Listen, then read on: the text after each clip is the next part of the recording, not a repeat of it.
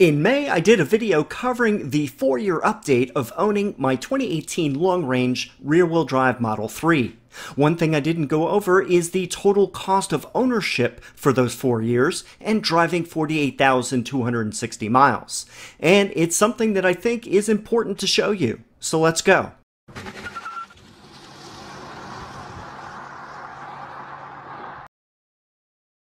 This video is heavy on numbers, so bear with me on this. I'll break things down into the 4 common areas when discussing the total cost of ownership for a vehicle. First category includes depreciation, taxes, fees, incentives, and financing. The second category includes auto insurance. The third category includes maintenance, tires, and repairs. And the fourth and final category is fuel, which in my case is electricity. I'll cover all 4 of these areas now. This part has the most components. For depreciation, I started with the original cost of the car, which was $51,000, plus I added autopilot 2 years later for a total cost of $53,000. My DMV does an annual appraisal on the car, so this year's is $37,190. I gathered 5 price quotes from wholesale sellers and pricers of cars. I did an average on all 6 appraisals and got a value of $13,005.33 for the depreciation. State highway use tax is applied when I purchase the car. That's 3% of the total amount of $51,000. I also added the sales tax for autopilot that was bought later. Next, I have the annual auto registration fees that also include personal property tax on the car. I added the costs for all 4 years. Next, I received a $7,500 federal tax credit on my income tax for the year 2018. Loan interest for the 4 years added up to $1,481.84. Combine all of these, and the total for the category is $11,613.16. Auto insurance is fairly straightforward. Here are the payments I made for each of the 4 years, a total of $3,502.64. The price going down is pretty normal since the value of the car usually also goes down during this period of time. Sometimes there's an offset by increasing insurance costs in general. It's always a good idea to shop around for auto insurance every year or two to make sure you're getting the best price. Here I have listed all the maintenance, tires, and repairs for the car grouped by type. Wiper blades, HVAC cabin filters, wiper fluid, test strips for brake fluid and coolant, tire rotation were all free. The biggest expense was replacing the tires at 23,000 miles.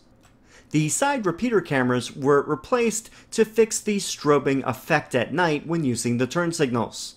This was totally voluntary on my part. Finally, just before the warranty ended, I had Tesla do a brake cleaning and suspension inspection and lubrication along with an alignment check. It was pretty reasonable at $148. Total for this category was $1,197.02. For the fuel category, I have 2 types of electricity use, AC charging and DC charging.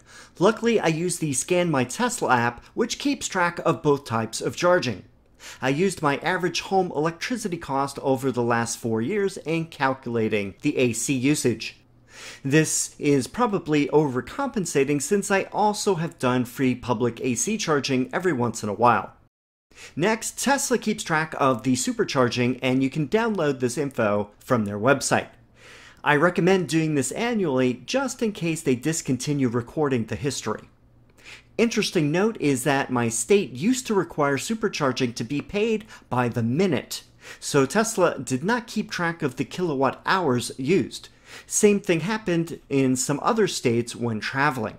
Now my state allows selling electricity by the kilowatt hour. I also received free supercharging for the period of time due to the referral program. In all, I spent $1,584.56 on AC charging, either at home or in public locations. And I spent $236.92 on DC charging at superchargers. Total for electricity is $1,821.48. And now for the summary. I made this chart to show as much info as possible for the cost over the 4 years of ownership. As you can see, the 4 categories listed, the first for depreciation, taxes, fees, incentives, and financing is obviously the largest cost, accounting for 64% of the total. Auto insurance comes next at 19.3%, electricity comes in third at 10%, and finally maintenance, tires, and repairs at 6.6%. Comparing my car to a typical ICE vehicle, for the first 4 years may not be a huge difference in the last category of maintenance. But from years 5 to 10 or more, ICE cars will definitely need more maintenance and repair costs over time. Tire costs will be mostly similar if you compare to other performance sedans that would be competitors to the Model 3. Fuel cost for my car in the case of electricity is much less than what an ICE car would spend on gasoline, especially now with the extremely high prices that we're experiencing. The first category is greatly affected by the current high value for Teslas. This may or may not be similar for other EVs. Also, for new buyers, the $7,500 federal tax credit that I received will not apply, and it greatly affected this category. The other taxes, fees, and financing would probably be similar in other ICE cars. Here is a donut chart of the 4 categories.